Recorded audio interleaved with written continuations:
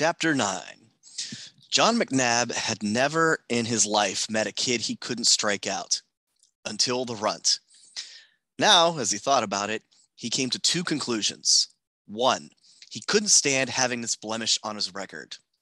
Two, if you beat a kid up, it's the same as striking him out. So McNabb and his pals went looking for the kid. They called themselves the Cobras. Nobody messed with them, at least nobody in the West End.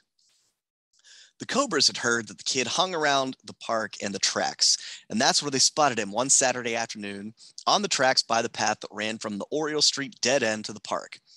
He was down by Red Hill and heading away from them, book in hand as usual. But the Cobras just stood there, stunned. "I don't believe it," one Cobra said. "Must be a trick," said another. "I heard about it," said another, "but I didn't believe it." It wasn't a trick. It was true. The kid was running on the rail. McNabb scooped up a handful of track stones.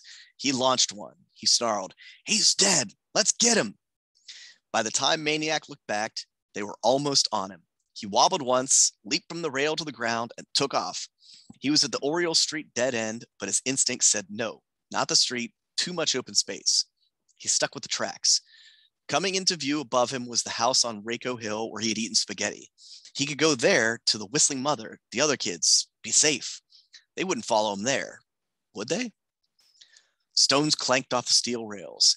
He darted left, skirted the dump, wove through the miniature mountain range of stone piles and into the trees. Skiing on his heels down the steep bank and onto the creek, frogs plopping, no time to look for stepping rocks. Yells behind him now. War whoops, stones pelting the water, stinging his back. The other side, through the trees and pricker bushes, past the armory jeeps and out of the park boulevard, past the Italian restaurant on the corner, the bakery, the screeching tires, row houses, streets, alleys, cars, porches, windows, faces staring, faces.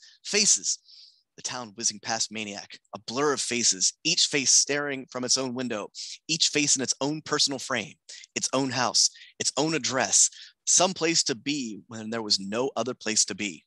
How lucky to be a face staring out from a window.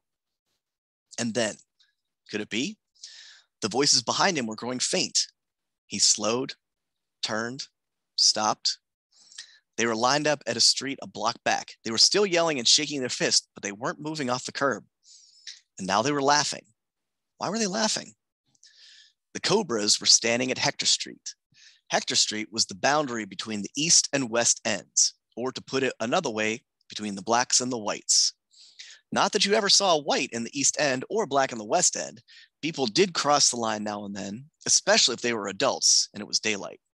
But nighttime, forget it. And if you were a kid, day or night, forget it. Unless you had business on the other side, such as sports team or school. But don't be just strolling along as if you belonged there, as if you weren't afraid, as if you didn't even notice you were a different color from everyone around you.